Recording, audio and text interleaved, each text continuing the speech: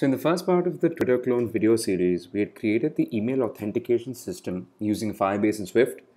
In this second part, we will build on the interface of the application by adding the required tabs and add to the functionality of the app. So let's begin. First, let's go to the assets folder. As you can see, I've got some assets added already in my folder. You can get a link to these in my GitHub link in the description. Coming back to the main storyboard, let's first select the home view controller and embed it into a tab bar controller.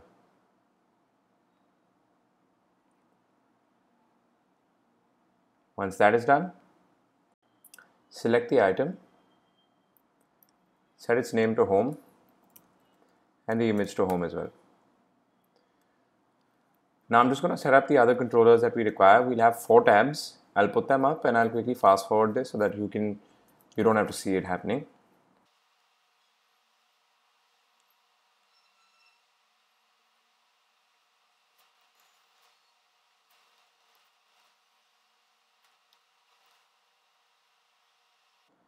Now you can see we have our 4 tabs set up.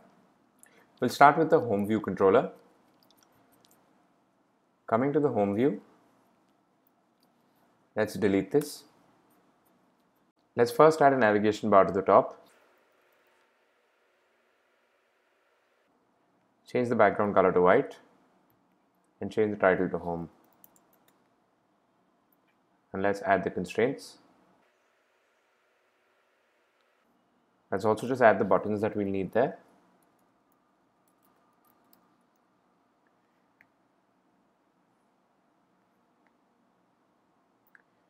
From the assets folders, you can get the images for these buttons. Let's call this new tweet, and I have a new tweet icon already there. And for this, let's call this add user, and I have an add user icon there as well. Now let's add a table view into the view.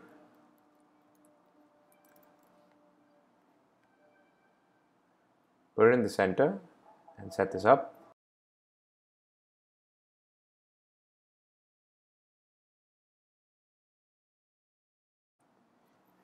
Select this and add a prototype cell, and we'll make a custom prototype cell. Let's just first drag this and make this a little larger. Select an image view, drag it here, set its height and width to 40 and place it here. Set up its constraints, top spacing, leading spacing, and height and width.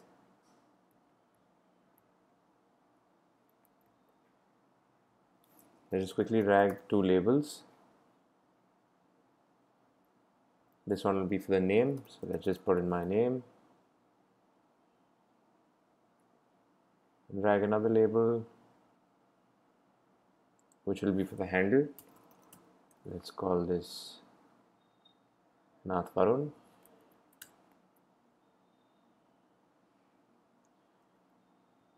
Let's set up the constraints for this. We'll say horizontal spacing and top, same thing. Let's set the size of the handle slightly smaller. 13 looks good.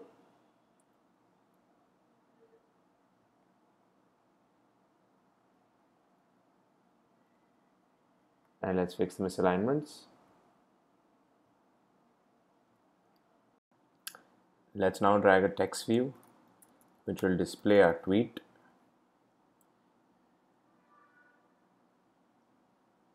Basically what this home view controller is going to do is going to show a feed of all the tweets that are coming to us and are made by us. And this is a demo tweet. Okay, let's set up the constraints, vertical spacing, leading, and trailing space. And let's also set up the height.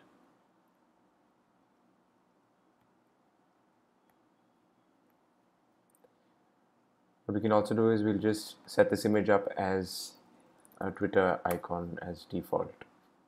Let's also add the reply, retweet, and like icons at the bottom. So let's select a stack view. We need a horizontal stack view. Select button from here, put the button in, and we'll put in 3 buttons. We'll select the stack view, set its width the same as the text view, set the distribution to fill equally, and let's set up the icons. Basically, this one's going to be called reply. It won't have any text. This one's going to be called retweet, no text, and this one is going to be also no text and images, I think, of a heart. Set the constraints for the stack view. Set this as vertical spacing, and we'll also set up the height. So there we have icons all set up. Now let's create the 2 files that we need for this view. Those are the home view controller, and we'll create a view controller for the prototype cell. So let's do that. File, new file, Cocoa Touch class, and let's call that home view controller.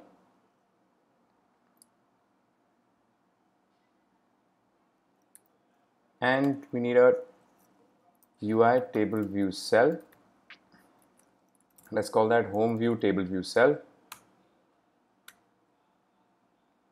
Coming to the main storyboard, let's set these classes up. Home view controller, and for the prototype cell,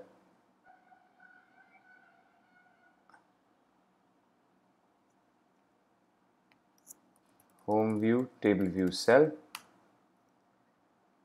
Those two are set up.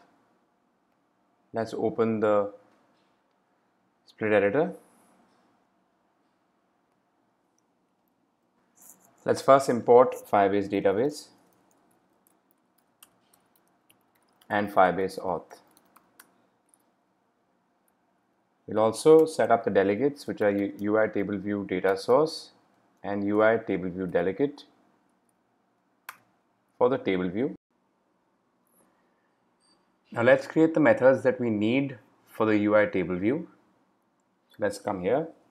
Methods that we need are cell forward index path,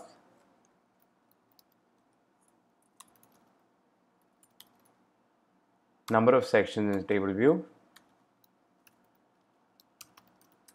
and number of rows in section.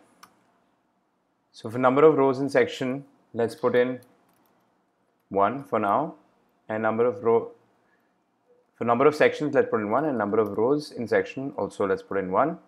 Let's configure the cell. Let's cell of type home view table view cell equal to table view dot dequeue reusable cell with identifier. The identifier, we haven't set that up right now, but let's call that home view table view cell as well. And for index path, and force downcast it as home view table view cell, and then return the cell. Right now it's just going to return the cell that we've created here without any data from our database. Let's click on this cell.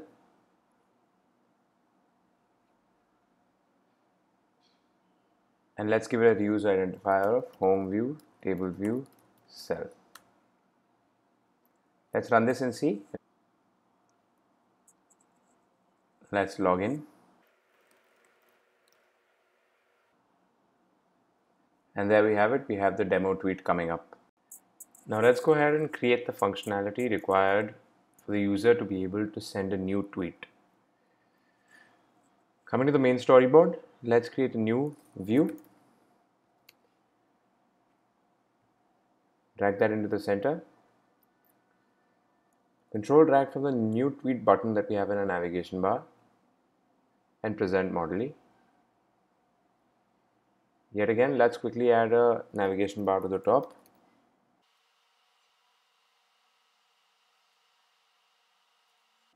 We'll also add a button to the top.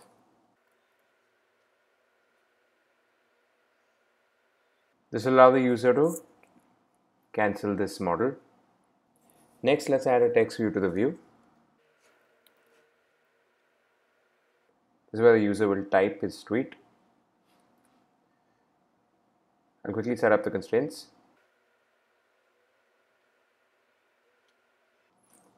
And let's add a button to the top here which allows the user to tweet.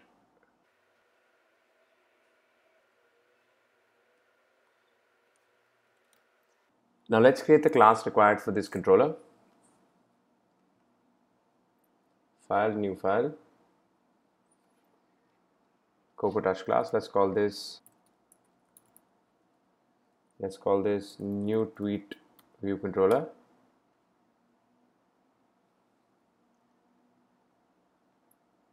Come to the main storyboard again. Set this up.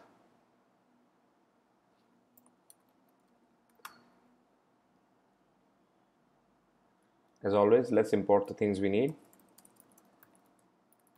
We'll import Firebase database and Firebase auth. We'll also implement the text field delegates for the text view.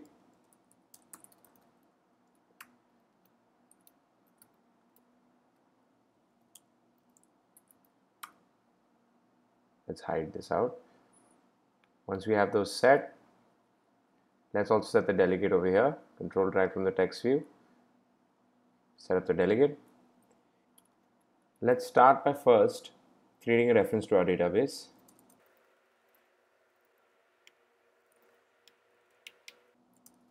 And also let's create a variable called logged in user of type any object.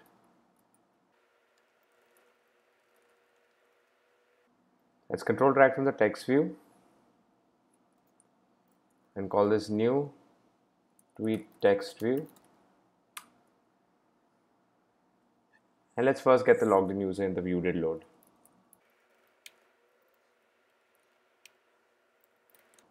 FIREauth.auth.current user will get us that. Let's just add an inset to the text view.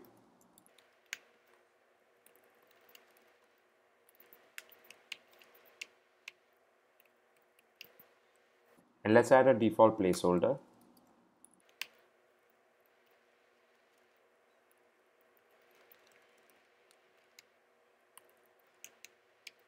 Also, as the text view does not allow us to set a placeholder, we'll just set this color to gray to make it look like one. Let's control click and drag from the stop button and set up the cancel method. What we'll do is just dismiss the view.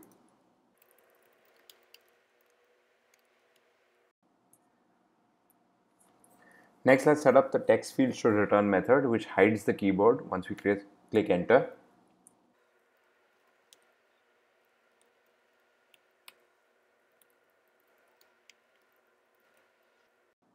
Let's also set up the functionality of the tweet button. Let's call the method did tap tweet when the user taps tweet. First, we'll check if the user has actually entered anything before we try and send it.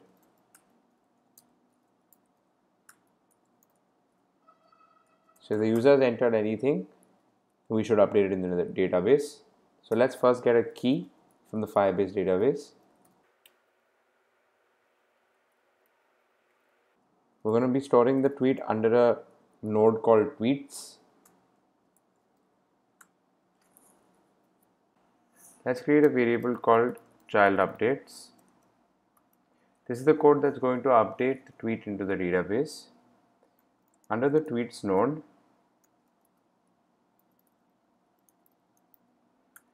under the logged in user ID, under the auto generated key, we'll create a node called text and we'll store the new tweet there. Similarly, we'll also store the timestamp of the tweet.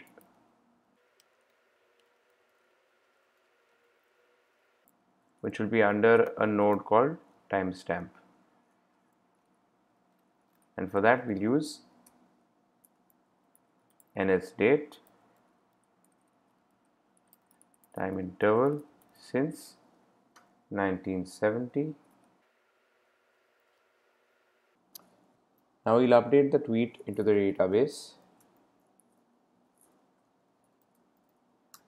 using the method update child values and pass it the child updates variable. After the user has sent the tweet, we'll also dismiss the model. Now before we try this out, we'll also add another method which will change the color of the text from gray to black and also remove the what's happening line written when the user starts writing something. For that we'll use function textview did begin editing. Now if the text of the tweet is gray in color,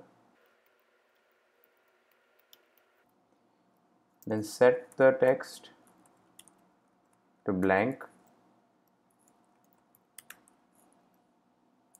and set the color equal to black.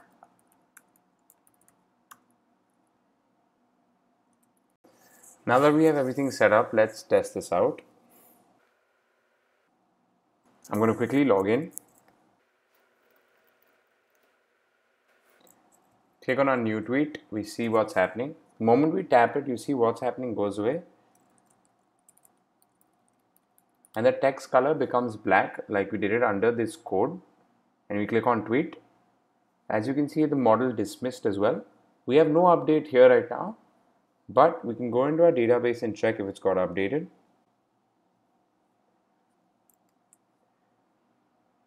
As you can see, we have a tweets node over here. Under that, we have the user's UID. Under that, we have an auto-generated key, which is the key that we generated. We have the text of the tweet and we have the timestamp stored over here. So in this tutorial, we've seen how to create a new tweet and store it into our database. In the next tutorial, I'll show you how to display this tweet on the home page over here, and also keep the user logged in always so that we don't have to keep logging in again and again.